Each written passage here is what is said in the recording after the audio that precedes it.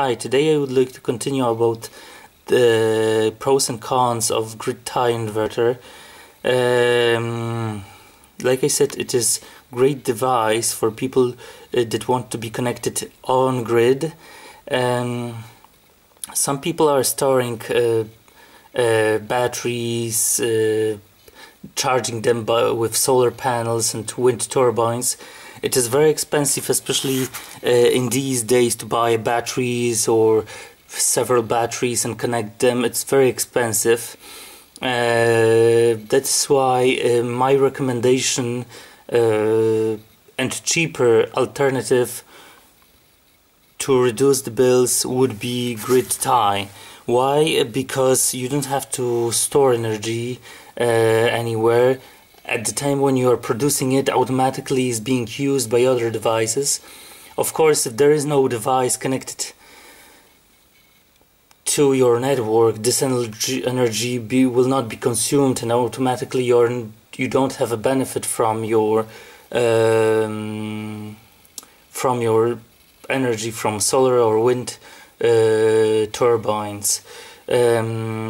But like I said, batteries and buying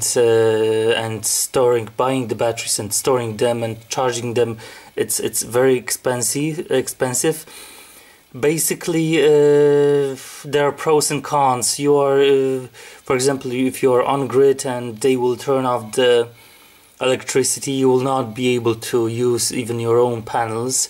I mean, you could use some kind of probably inverters to ad hoc to generate and charge, to some kind of devices. But with the batteries, you are independent. You can connect your own device, your own inverters. You are independent with there is more work with off-grid. You have to. This is my opinion. I mean, I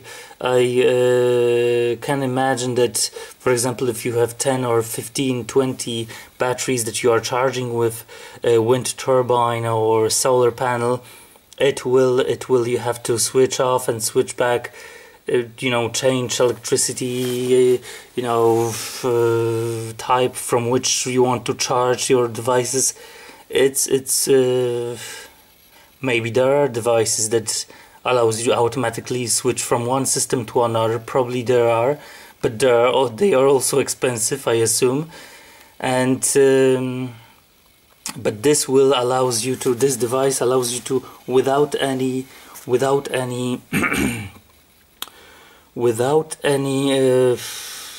interaction with this. If 50% or 90% from your solar are producing the energy, automatically this energy will be used. It's increasing the voltage a little bit, and automatically this energy will be used from these devices, not from the electricity that you are normally paying for it. If you have any questions, just put down a comment and I will try to respond. Like I said, on YouTube you can find loads of information about this, and I have tested and it looks great. See you in the next video. I hope that I will try to respond to all comments. Thank you very much. Thanks.